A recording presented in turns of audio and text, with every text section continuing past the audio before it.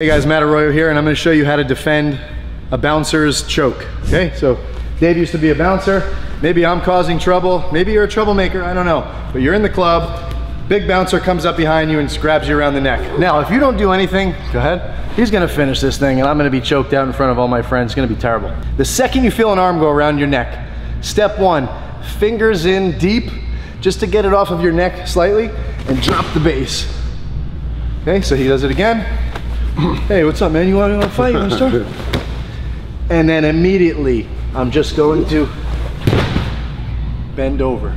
And if he's tall, like Dave, and he's over you, the second you drop your base and lift the butt, they have to go over. If you're a troublemaker, this is going to get you in more trouble.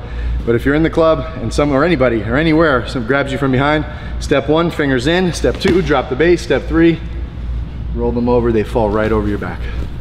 Follow me for more jiu-jitsu tips.